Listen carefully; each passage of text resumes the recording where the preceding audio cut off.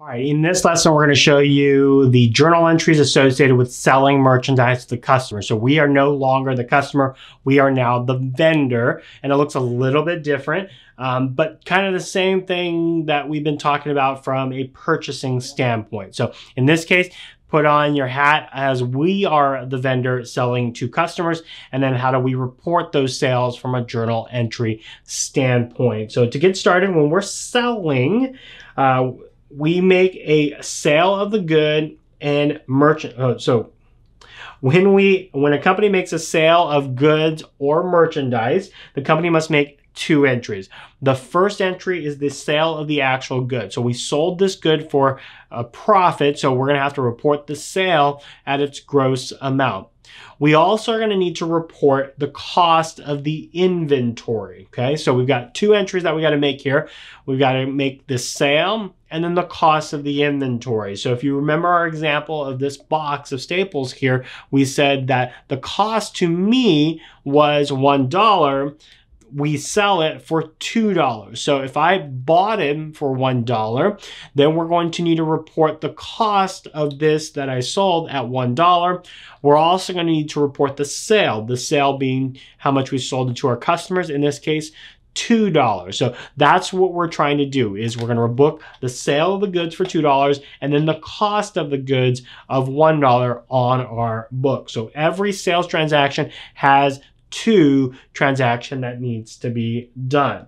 Now, the sale of the goods, when we sell the goods, we represent the amount the company expects to receive from the sale of the good and the payment or future payment. So when we sell the good, we put what we expect to receive, not necessarily what we sold it at, because we might have sold it for less than we expect to receive because they're just a friend. So even though we sold it to them for $1,000, we know very well that they're only going to pay us $600. So we're going to report it at 600, not 1,000. And if we get extra, great. If we don't, we've reported it at what we expect to receive. Now, when we do the sale of the goods, we're going to debit cash or accounts receivable, depending if we're extending credit. Once we've done that, we're also going to credit the sales revenue because that's what made us receive the cash. Because we sold something is what gave us the cash. So debit cash or accounts receivable, depending on what we're trying to do, and we're going to credit sales revenue. Now we got to get to the cost of the merchandise. So that's the sale. Now here's the cost. The cost of the inventory represents the cost of the inventory to the seller. So when we sold, how much did that inventory cost us initially? We're basically transferring the cost of the goods sold from inventory to cost of goods sold. So if you remember kind of our diagram where we moved it from one to the other, one T account to another, that's what we're doing here. We're moving it from inventory to cost of goods sold. And in doing that, the way that we make that entry is we're going to debit the expense cost of goods sold, and then we're going to credit the inventory. We're going to reduce the inventory by the amount that we actually sold, okay, at its original cost. So that's what would be the entry there. Let's take a look at an example to kind of walk you through this so you kind of understand what we're talking about. Let's assume that company A sells 5 units of widget A for $10 each to their customer. Company A was able to purchase these products from their vendor at $2 each. So they were able to buy it for $2 and then flip it for $10, and they sold 5 of them.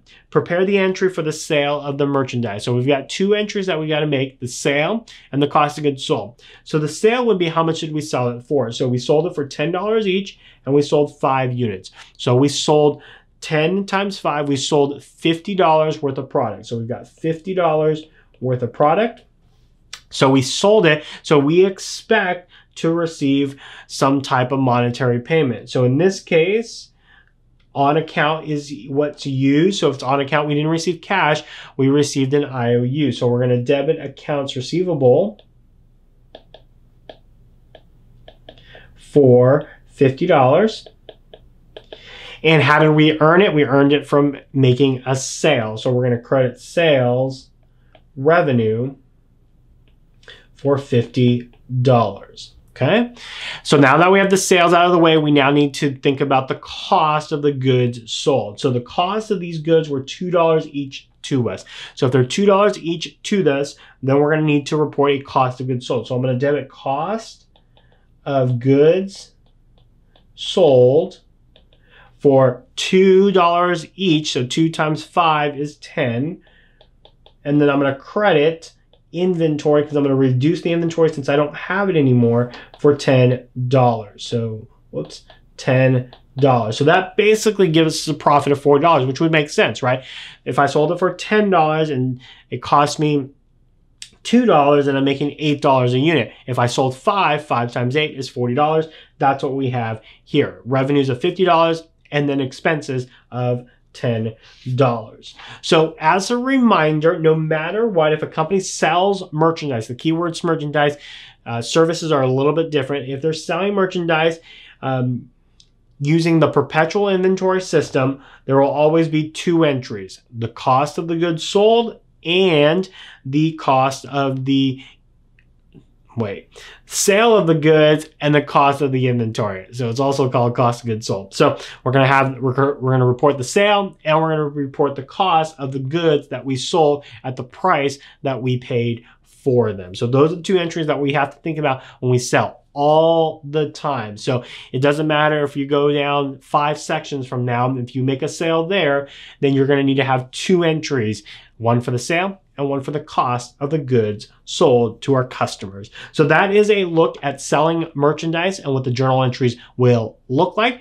In the next lesson, we're going to tackle another topic that's related to this, and then there will be an example after that that will kind of walk you through kind of everything that we've kind of talked about with a sale. So I hope you enjoyed this lesson. We'll see you in the next video. Hey guys, if you like this video, make sure you press the like button below. And if you're looking for worksheets that go along with all of these lessons, head over to my website at patrickleemsa.com or click in the link in the far right. And I've got your next lesson right over here. So just click that link and it'll take you to that video. So until then, we'll see you in the next lesson.